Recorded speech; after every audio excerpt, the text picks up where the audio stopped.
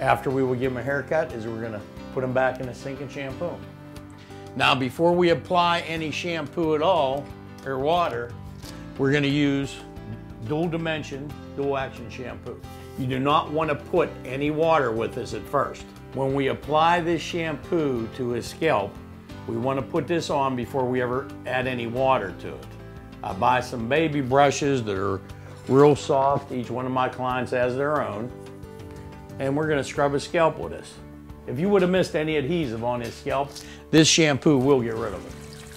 Now what we're going to do, we're going to just rinse that off real good.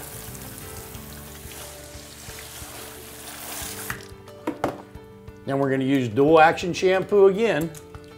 This time when we put it on, we're going to take our brush and we're going to scrub this. All right, and we're going to rinse that out again. And we're going to repeat this process approximately 3 to 4 times.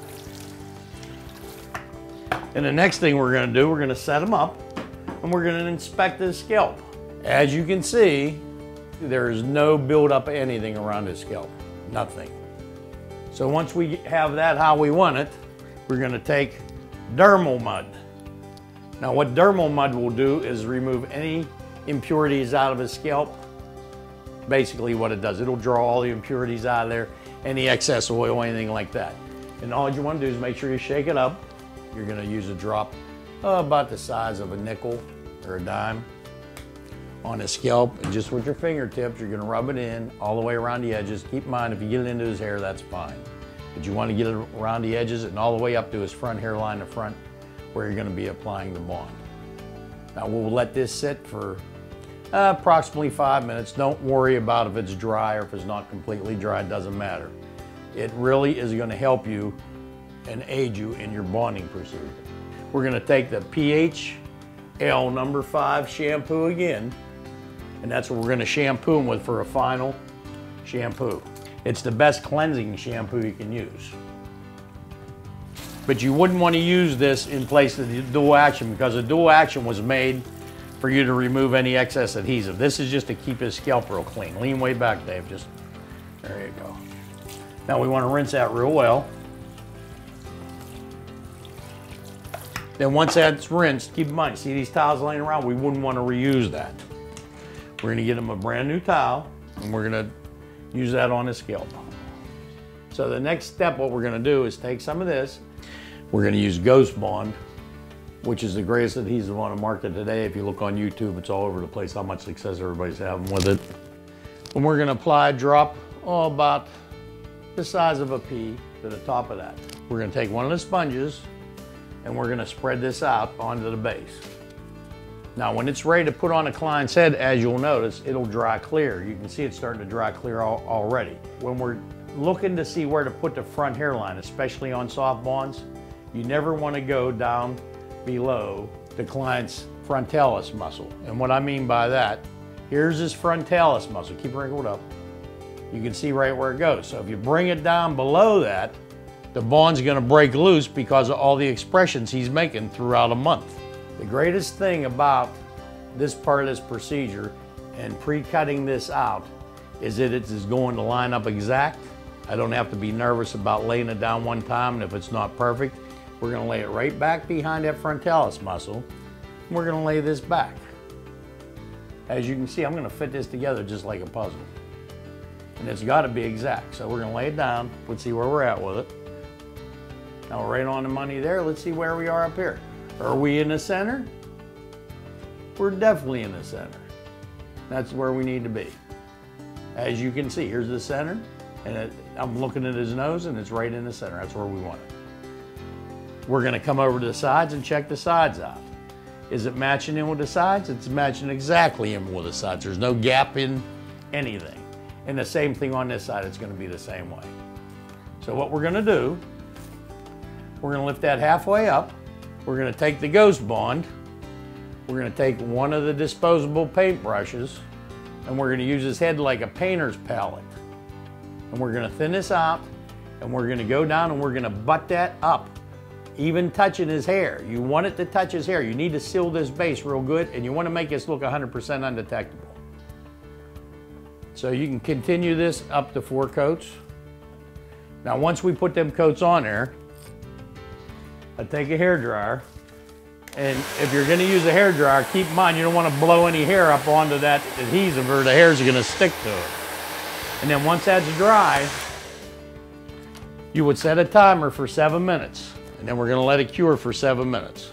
Okay, I'm going to take my index fingers, I'm going to put them into the hair system on the edge. Keep in mind, I'm not touching the base with my thumbs at all. And I'm going to just hold on to the hair, and I'm going to put this together just like a puzzle. I'm going to walk it down. Keep in mind, we're keeping that center stretched. We're not overstretching the system because you know it's going to line up. We've already lined it up. And we're going to walk it all the way down. Once you get down this far, then what we're going to do is just lay it down. And if this is put down right, you can push on it and it'll be in the exact place. Say you had if you did have a wrinkle in it at this point, as long as you didn't push on it, you'd be okay. What you'd want to do, you would take a wide tooth comb and look through here. And if you've seen a wrinkle, you could actually pull the wrinkle out and then push it down. But keep in mind, if you push it down before you take the wrinkle out, it's not going to forgive you for that. Okay, so now that we have this down, this is what kind of results we got. Now keep in mind, that is 100% undetectable to human eye. Now that we have the back bonded down, what we're going to do next is we're going to pull this back.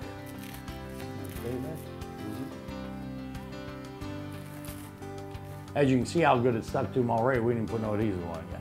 I'm going to take it back as far as it was, as far as we bonded it, which was there. Now I'm just going to lay it down without overstretching it. I'm going to take my eyebrow pencil.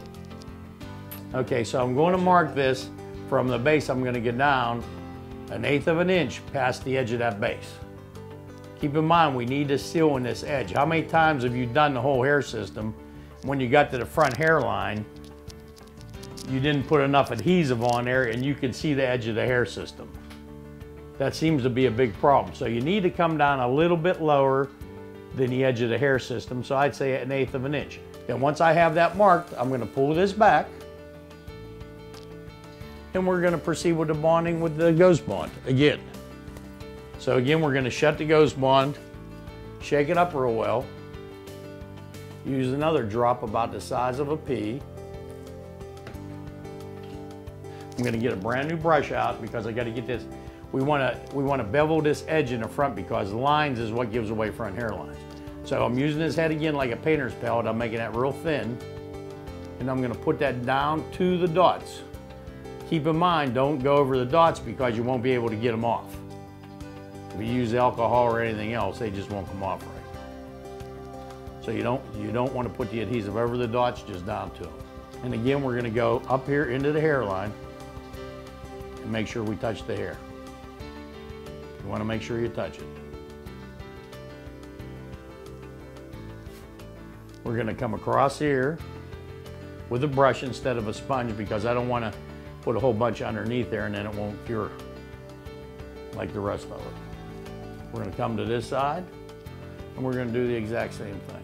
Again, we're going to bring it down to the dots but not touching the dots. And you see I'm still using this head like a painter's palette. We're going to go up to the hair.